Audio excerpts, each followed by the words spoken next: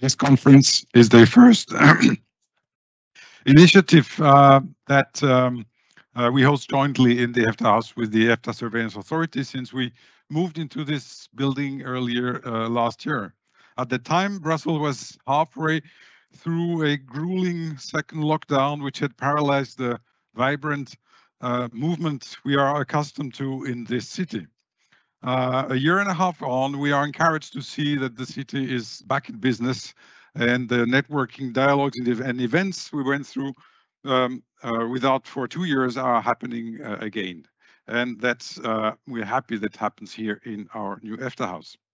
This house is the new home to the 3 EFTA organizations in Brussels: the EFTA Secretariat, the EFTA Surveillance Authority, and the Financial Mechanism Office, which handles the EEA and Norway grants. It's for this reason we sometimes refer to this house as the House of the EEA Agreement, because every step of the process of maintaining, updating, honoring, and fulfilling the EEA Agreement passes through the different floors of this building.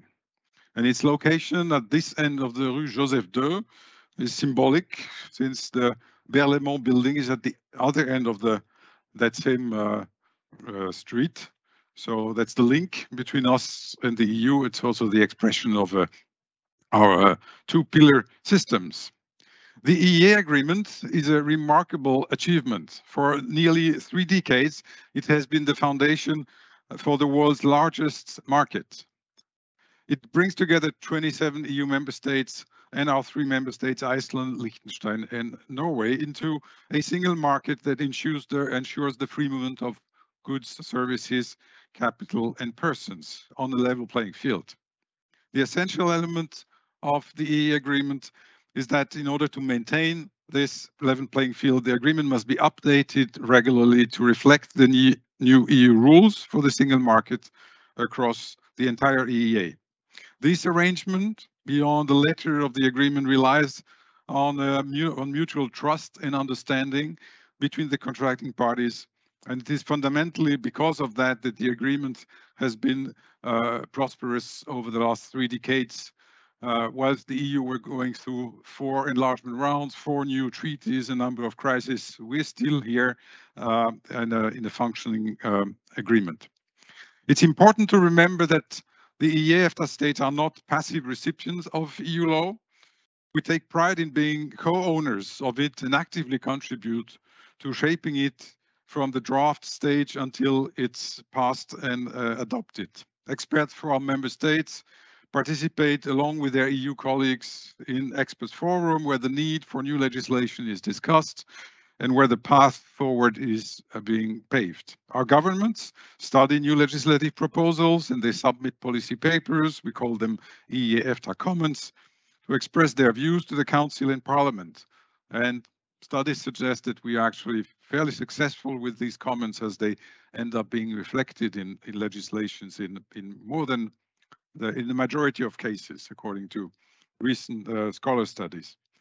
The EEA, in that sense, is an active conversation, and the best results are achieved when we listen to each other, we listen to the perspective of all participants. And this is exactly what we're doing today. We have gathered policymakers, financial supervisors, market participants from both the EU and the EEA-EFTA states. And today, you will share the stage to reflect on the challenges we're currently facing. Why is that we chose to discuss financial services today? Well, financial services are among the most vibrant and innovative fields of the single market and, by extension, the EEA agreement.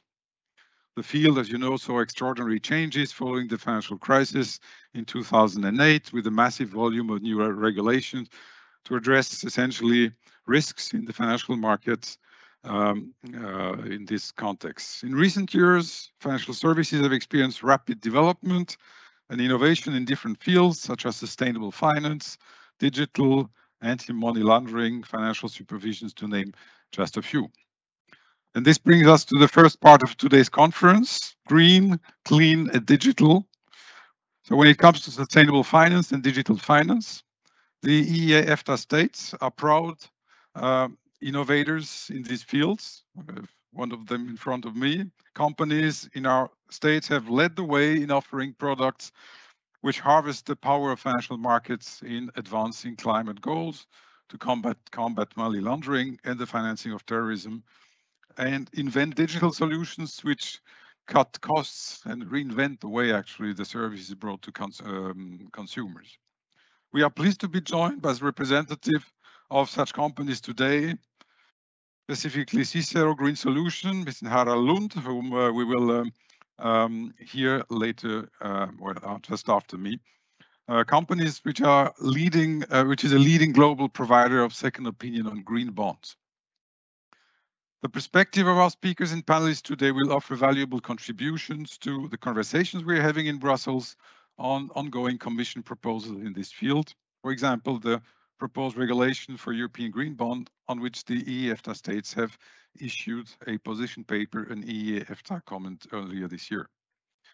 The second part of today's conference, this was governed by our friends from the EFTA Surveillance Authority, is titled One Market, Two Pillars, and it will discuss the future of financial supervision in the EEA. Many of you will be familiar with the centralized system, European system of financial supervision, which was created following the 2008 crisis.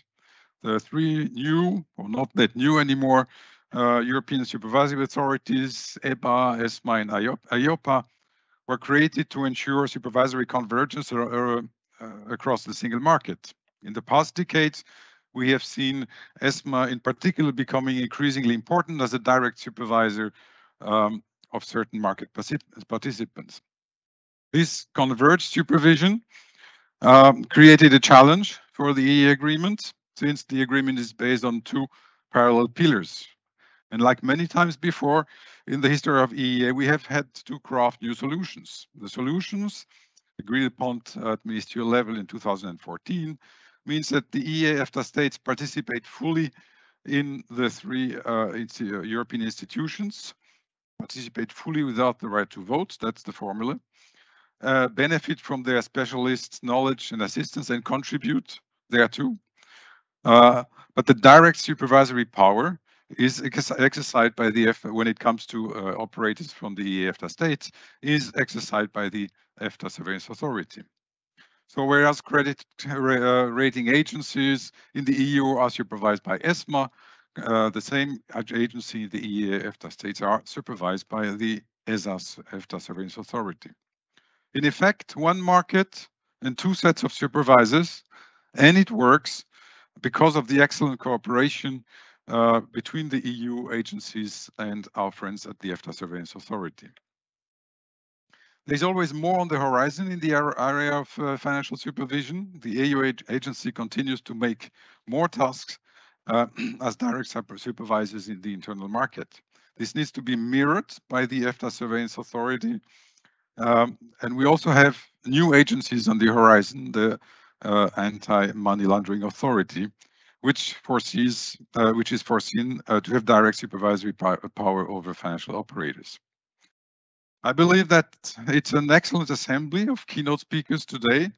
We will offer us an invaluable opportunity to explore how the EEA agreement is working in practice and what the future financial services in the EEA will look like. Looking forward to your conversation and presentations and the conference later today. Many thanks.